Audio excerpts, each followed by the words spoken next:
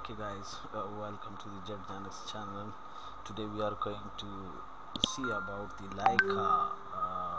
Laika coin, and I will show you how you can change your Laika V1 to the V2. Okay, so first of all you have to go to the MetaMask and click here the dots and then view expanded view.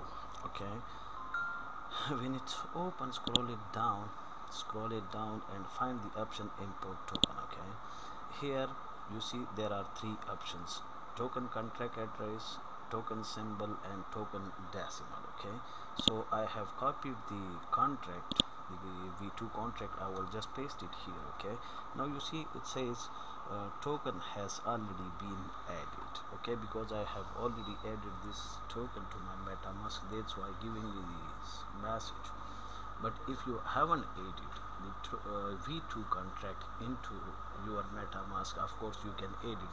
And here in the token symbol you can just write the Laika, and the decimal, just for your information, is 18. Okay, when you feed all these information here, this button, this add custom token, will be activated.